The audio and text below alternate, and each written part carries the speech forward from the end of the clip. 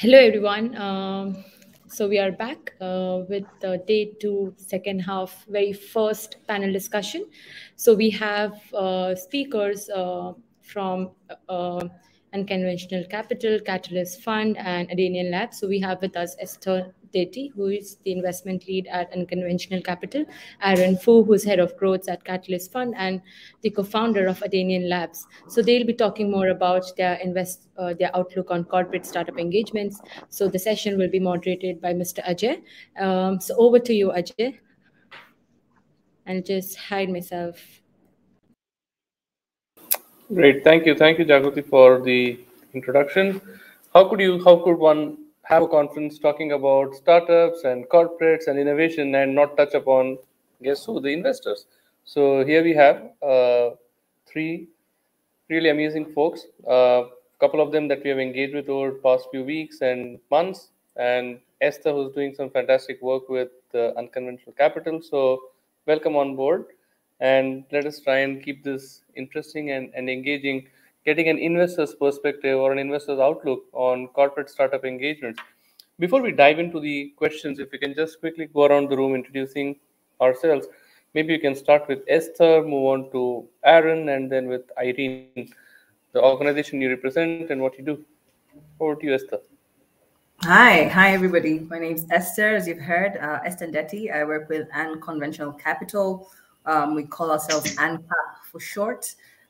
We invest, early stage ticket sizes across 4 countries: Kenya, Uganda, Rwanda, and Nigeria. And I'm investment lead at ANCAP. Aaron. Hi guys, great to be here. Ajay, long time since we caught up I first met Ajay in Bombay, I think. Yeah, so it's great to see you land in Africa. My name's Aaron Pu. I'm the head of growth at the Catalyst Fund. Catalyst Fund invests in fintech across emerging markets, Latin America, Africa, and Asia. We backed 54 companies since we began. Our companies have gone on to raise more than $260 million since then. I'm also GP at Sherpa Ventures, which we launched in December last year. We focus on pre-seed Africa only. We've made about 11 investments since we began. And ticket sizes range from 50K to 100K. I'm sorry, Catalyst Fund, we target 250K in terms of our ticket sizes. Great to be here. Awesome. Irene. Hi, everyone. This is so exciting. My name is Irene Kiwia. I'm a co-founder and chief growth officer at Adanian Labs. Adanian Labs is a venture studio, and we invest in smart technology, impact-driven companies that can be scaled across Africa. We're headquartered in Kenya and have a presence in Zambia, Tanzania, Nigeria, South Africa, and the UK. And we invest, we come in as a pre-seed investor at 80,000 to 125,000. 125K investment, and we take equity in those companies. But our model is we work with that company for 12 months and capacitate them with every resource that they need. So we provide a corporate structure for startups, to ensure that we de-risk their level of failure. So from helping them build a solid technology, to building a team around them, to giving them access to all the technical functions from HR, legal, finance, and go-to-market strategies, and launch them in our ecosystems and scale them if the idea makes sense in all the markets where we are. So given that we're a venture studio, we leverage on a shared economy, shared capacity, and shared consumers. To date, we have invested in 15 companies, and in the next month, we're doing another call for startups to take in 5 more from each of the 5 markets that we are, where we are, but our mission is to build 300 companies in the next 5 years. Great, that's phenomenal. Early stage investments definitely is the way forward, and with 3 of you doing that and capacitating and building out that ecosystem and then carrying it on to the next stage is awesome.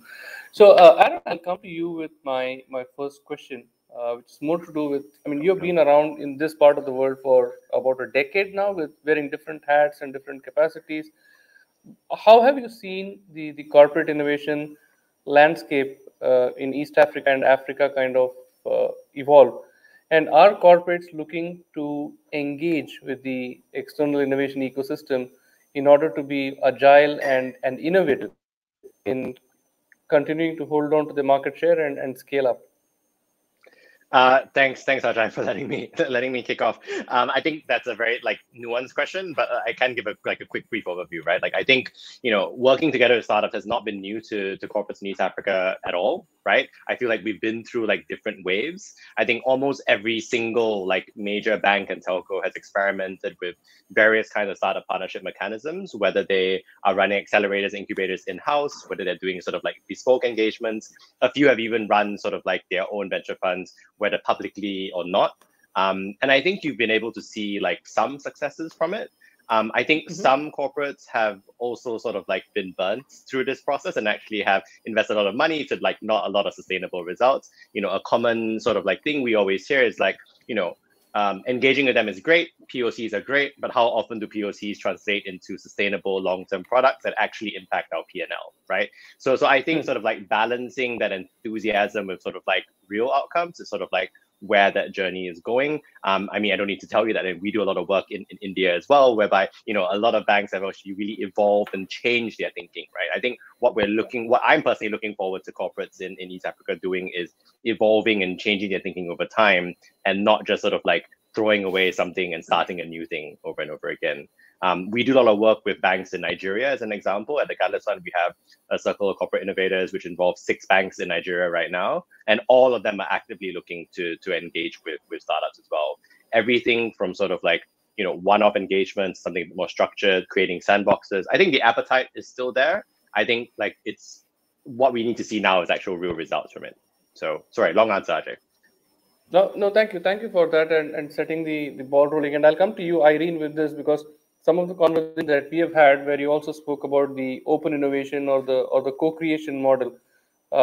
Any light that you would want to shed on the ways in which some of the conversations that you have had with corporations in terms of their view of external innovation, the co-innovation, partnering with startups? What is your take on it from Adanian Labs perspective? We are seeing a lot of interest from corporates in participating in the innovation space. And we have seen corporates try to put up their own innovation centers, especially with within the financial space, banks, and they've come up with quite amazing products, but not by themselves. They've had to work with other people in the ecosystem to create some of these solutions.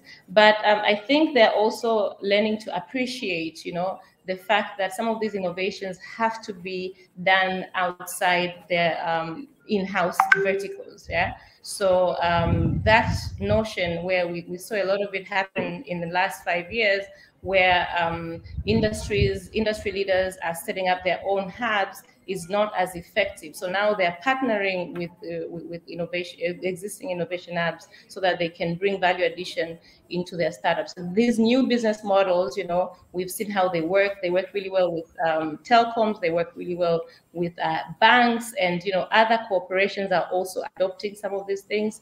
For example, at Adanian Labs, we had an opportunity to build a solution for the climate fund. And out of that solution, it made so much sense to see how we can create an AI-driven engine that will allow for them to fund and go through KYC and documentations that they receive from thousands of corporations, so they can make smart decisions.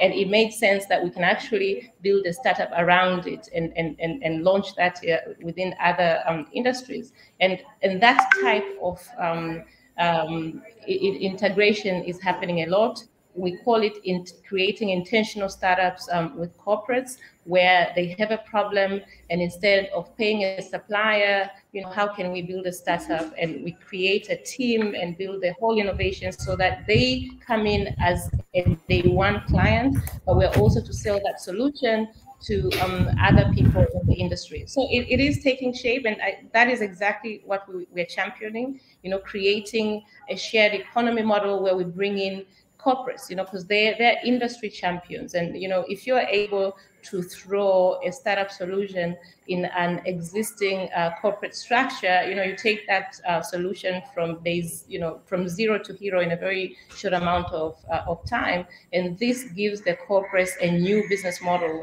that is completely separate from their existing business, and it's where the world is evolving towards. So we're seeing a lot of that happening. We're having such conversations. It's easier to have action from entrepreneurial-driven corporates as opposed to multinationals that have to take some of this information to their board, and so because they're quite big ships. But we believe that it's only a matter of time before they also are able to join the bandwagon. Very cool. Thank you so much, Irene, for the deep dive. Esther, is there something that you want to add to this particular question, or no? Okay, cool. So we'll just I'll just take it to the next one, and I'll come to you, Esther, as the first one. I mean, as a pure play investor, uh, we spoke about how and where the corporate angle comes in, plugging into startups and the startup ecosystem. According to you, what are the areas or industries that are most ripe for disruption in a startup way? And I'm talking again from an enterprise world or a corporate world perspective. And why is it important for you as an investor, whether you look at it from a validation perspective or if you were to look at it as a proof of concept or whatever? What are the industries that you would keep your eyes open on? Well, I think the good news is that Africa remains enormously fertile ground for entrepreneurs. So, our population is young, it's growing, internet penetration is rising fast. And there are, all these tremendous opportunities for innovators to use technology to improve access to education, healthcare, financial services, and energy. So for us, those four sectors, or those four areas are where, disruption continues to happen and remains to stay ripe. We see a lot of investments and a lot of startups coming out in the financial services sector. And sometimes people think it's over invested in, but there's so much potential and there's still a big wide open gap. And I'm sure Aaron can speak more around this. Moving away from mobile payments to mobile money transfers into payments and lending. But then there's so much more that's being innovated as we move along. The financial inclusion is just one of those spaces that has boundless opportunities, given sort of like the nascency of the continent in terms of access to this finance. So those are the sectors that we keep an eye on personally, but also keeping an eye also on the pervasive structural barriers at the same time. So we still have complex and inconsistent regulations. We have a fragmented marketplace of 54 countries. We have, scarce capital, although we are talking about how we are investing in across the continent. But, I personally think there needs to be more investments in early stage businesses, so we can just have more of those businesses grow into zebra status and then more into unicorn status as well. So, I think there's boundless opportunities. Corporates also lead, African corporates who lead big businesses in these sectors, and I know, would benefit tremendously from various partnerships or just engaging with startups and the innovations in this sector as well. No, thank you, Esther, for that one. Irene, I'll come to you. I mean, we have spoken a couple of times this past week. I mean, if you look at themes like AI and blockchain and some of the emerging technology areas that you guys are working in, and because you're a kind of a multi-pronged model yourself at Adanian, whether you look at it as a venture builder, the co-creation model, accelerating startups, investing, it's kind of you're kind of plugging several holes there.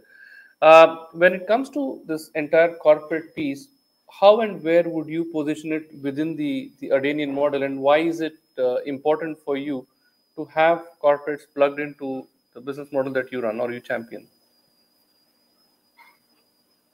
Thank you. So the corporates can come in at different levels of our model. So at the ideation level, they can come in as partners, so that when we do a call for startups, we can run focused, sector-focused startups who are solving some of the challenges that they have. That way, we are able to support demand-driven solutions.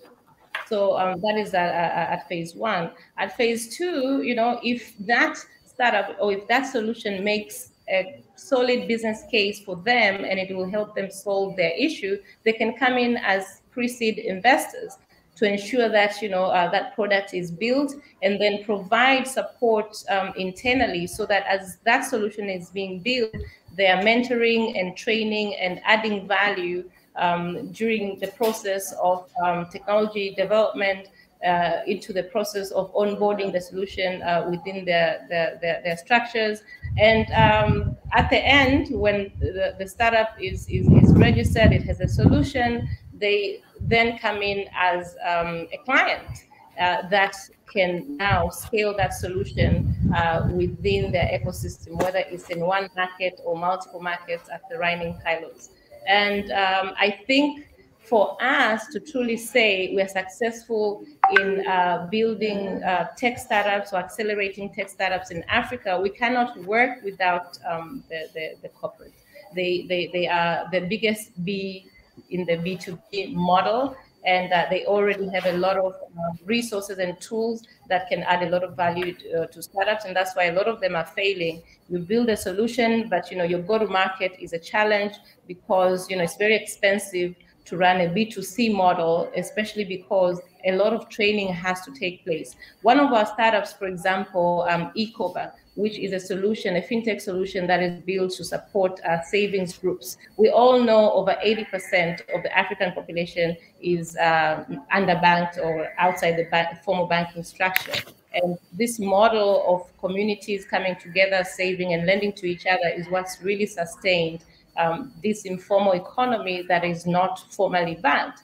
Yeah, so the eCover has built a solution to digitize this economy, but it requires a lot of education. And this, so the cost of acquisition is very high, where you meet the group, you train the group, but we realize if we partner with telecoms, or we partner with banks, or we partner with payment gateways that already, have this economy in the systems, and we come in as value addition for them and their value addition for us, we will accelerate our go-to-market, which is exactly what we're doing. In Kenya, we are partnering with a bank and a telecom. In Tanzania, we're partnering with a payment gateway. In Nigeria, also, we're partnering with a payment gateway. So that way, we are able to bring value to them, and they bring value to us. So co-sharing that value and co-creating that value is where I see there's a massive opportunity for corporates. There's a massive opportunities for also investors. When you're investing in a company, how do you bring in that corporate infrastructure that can add value into whatever solution or startup you're investing in? That is the way that we see we'll be able to build. We call them camels. They're called unicorns.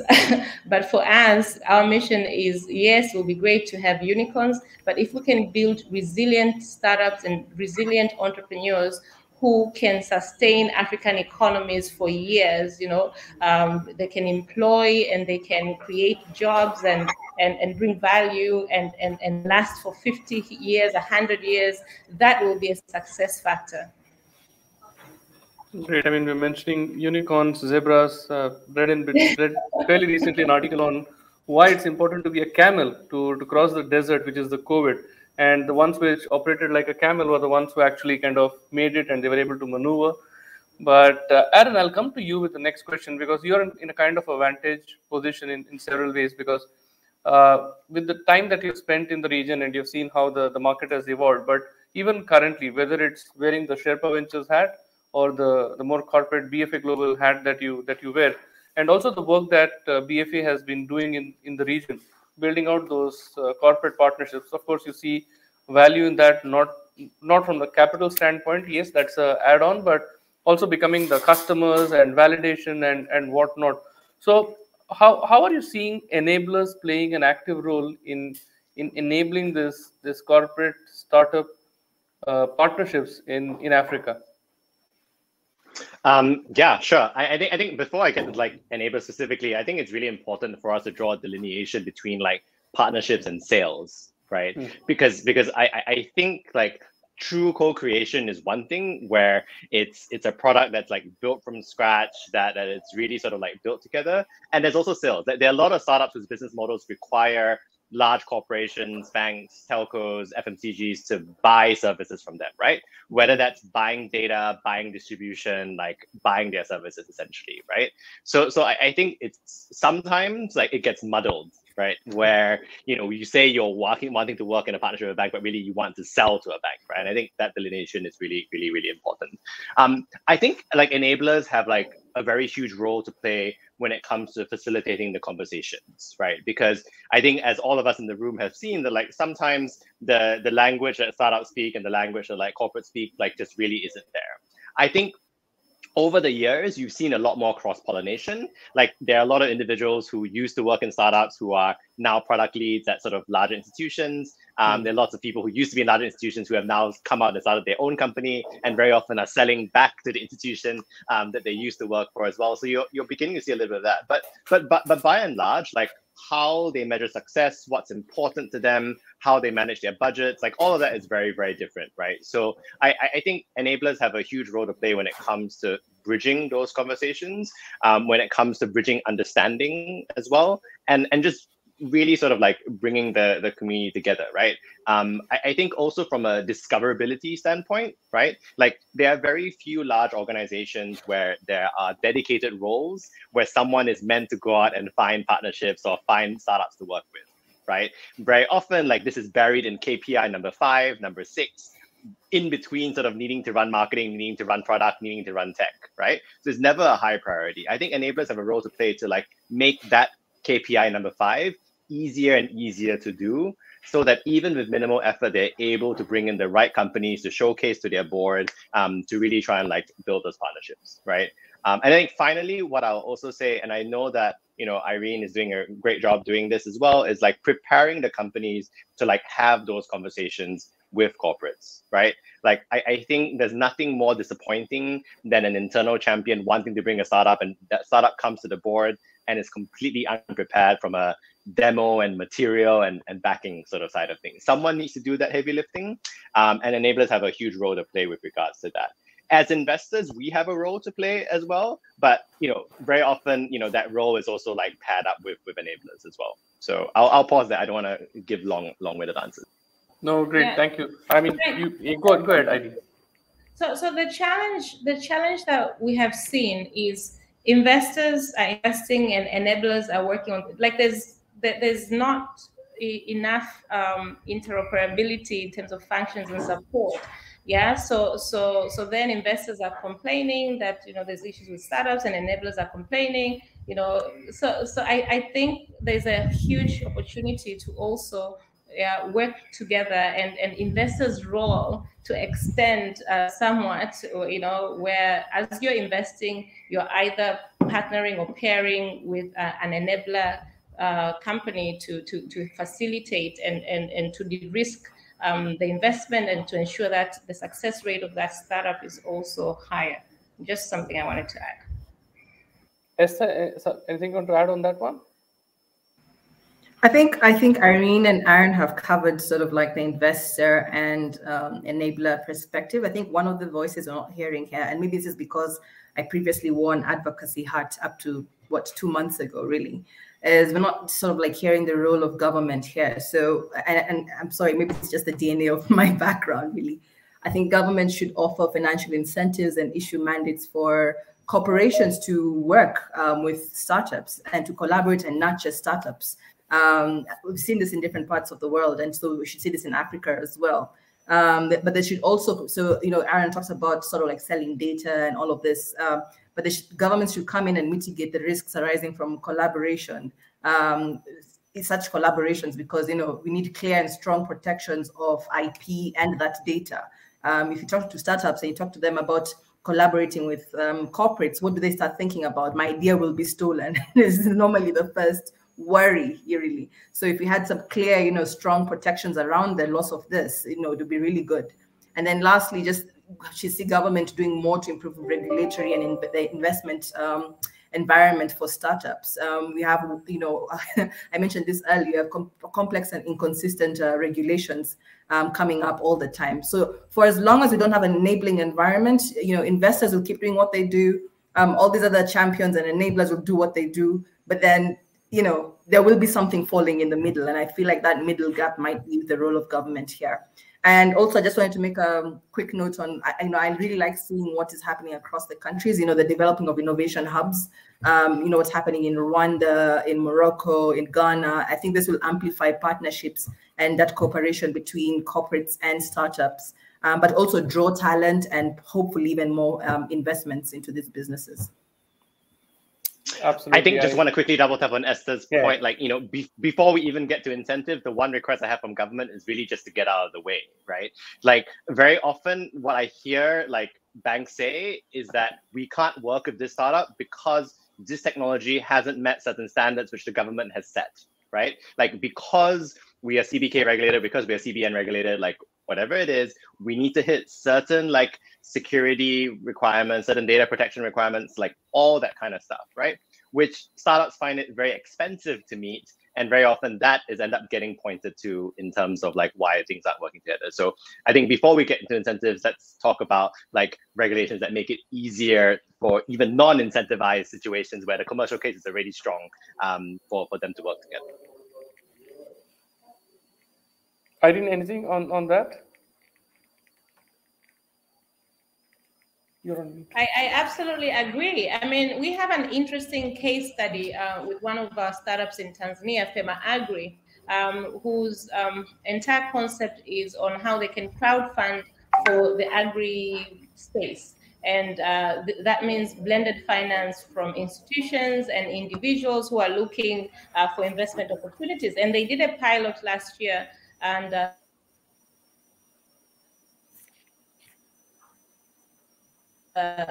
for 3 farms, you know, through the crowdfunding model, and the fund could not continue because crowdfunding in Tanzania was, you know, in between the brackets of pyramid scheme and it's illegal.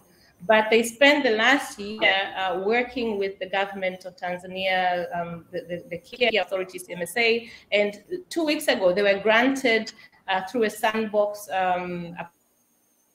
the permits to run this model, which is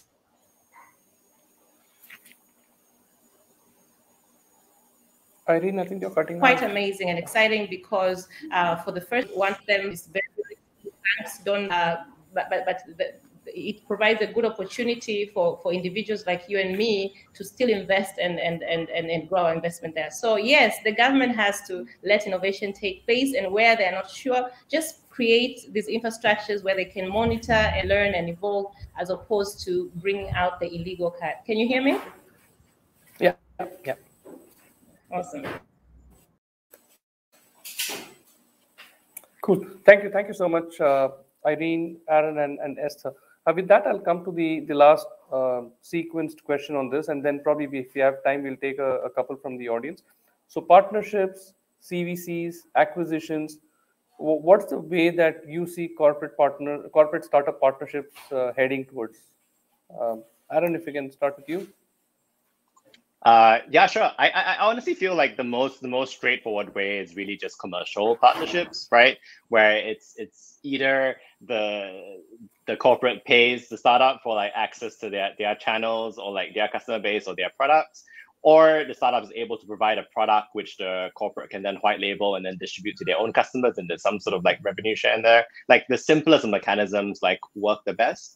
I'm not entirely confident that most corporates in the short term will be able to build like strong internal CVC functions. That takes a lot of like capacity building and commitment, right? And I think very few of them like understand the magnitude of that task, right? We see launches of like $1 million funds, $5 million funds by like large corporates, and that really doesn't, you know, move the needle by any means, right? So I think that's something that I'm a little bit worried about. I wish I see more of that.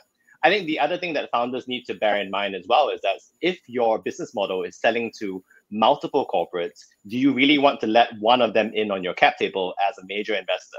Will that not like turn away like other potential clients as well? So I think like being able to be the right kind of corporate partner, even if you're investing, is really, really, really important, right? We've seen many cases go wrong where, a large corporate takes like a big stake of a company, whether that's like 10, 20%, and that actually inhibits like further growth. However, even at the Catalyst Fund, we've seen acquisitions work very well, especially earlier on, right? We usually see them sort of like pre-Series A, pre-Series B. Mobilize is a great example of this. It's a micro-insurance startup in South Africa. Standard Bank bought them, I think, after 2 to 3 years of working together. They went from a 20% stake to a 40% stake to, a full buyout. And so they were able to use that technology to, to reach vast audiences for microinsurance in a much cheaper manner. So I think if you get a strategic investor in, make sure you guys both understand sort of like what is the long-term path. Are you going to acquire me, or are you going to sit at that percentage, right? So I just wanted to lend that comment on CVC, but I do think that the primary form of mechanism is really just going to be like simple commercial partnerships. I think that's going to what we're going to see the most of. Great, thank you, Aaron, for that one. Esther, if you want to add to that point. Well, I guess, yeah. Aaron what's the direction that you see a lot of the corporate startup partnerships heading towards? Well, it's, the partnership model is already well established in fintech, for instance, of the major African fintechs, Ghana's Jumo, Egypt's Fori, Nigeria's InterSwitch. Most are allied with larger corporations, with banks and telcos. So I see the partnership model is already, well established and is a way to sort of like lean Esther, on. Am I audible? Yes. Can you hear me? Yes, you are. Aaron, can you hear me? We hear you great, Ajay.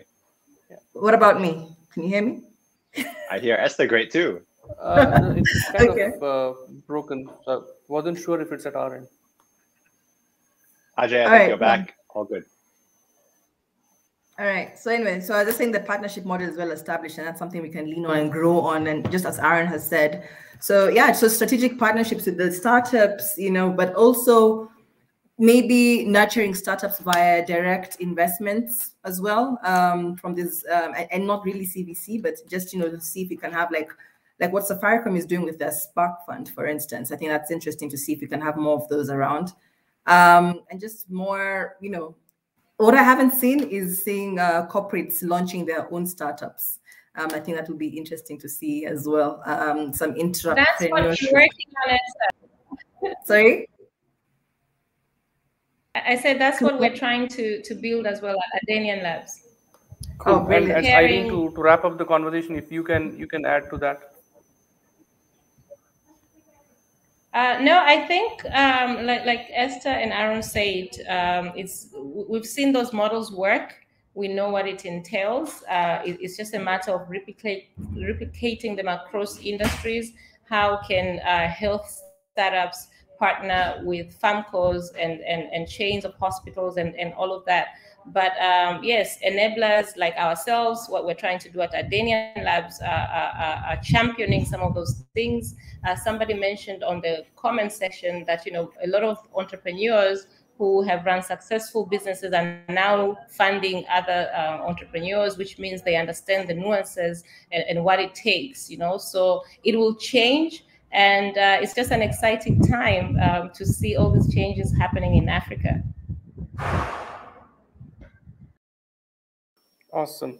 Thank you for those remarks, Irene, Aaron, and Esther. Maybe if we have time, we'll just look up if there are questions or a question or two.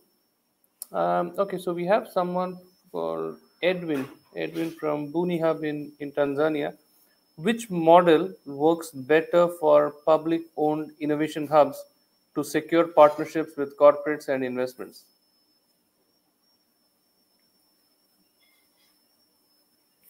Which model works better for public-owned innovation hubs to secure partnerships with corporates and investments?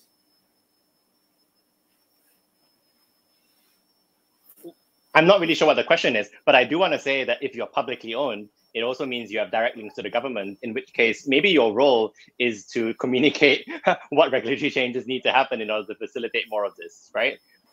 You have a great role in terms of like convening roundtables around this, making sure that any startup that passes through you is like regulated or vetted in some way, because I think you being publicly owned with the stamp you give to a startup at least because you're proxy government, that could really help that partnership clause a lot. So I think finding your niche there and being a conduit to the government could be a good specialization. But I'm not sure I understand the question. And yeah, go for it, Irene.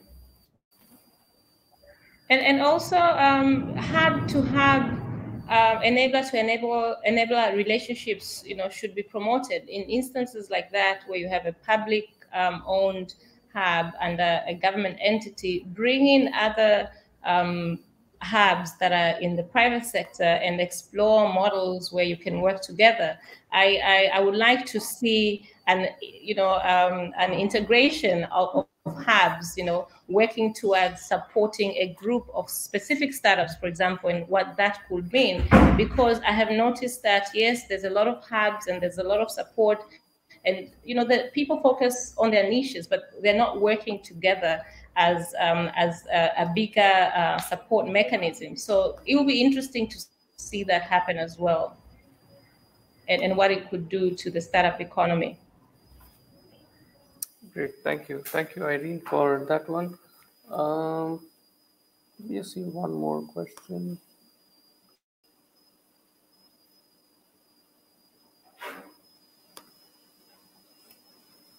Jagrati, do you have any questions here? Yeah, we do have. Is there any kind of interest for some kind of investments for creative technology, disrupting education or manufacturing? This has come from some lead artist. That's why so creative. So investment for creative technology startups? Anyone who would like to take that? I can go for it. So like I said, we're on a mission to build 300 startups in Africa in the next 5 years. And if we are to do even half of that, it means we will touch a lot of the different sectors. Even if we're to look at the SDG sectors, we will be able to create a solution for most of those. And the creative industry is booming. One of our startups at Adanian Labs is an animation company called Adanian. And we have seen such amazing interest, not just in the local industry, but also internationally, where the thirst for content is not enough. Adanian has raised seed funding from a Pan-African venture capital company, Platform Capital. They have partnered with Hollywood animators, to run capacity building programs for African animators. And actually, a team of these Hollywood animators, some of them worked in big platforms like Lord of the Rings, are coming in November so that they can explore how to build infrastructure, whether it's a studio in East Africa or across Africa. But so we are seeing a massive opportunity for the creatives and all those other sectors that were not really regarded as investable in an African perspective.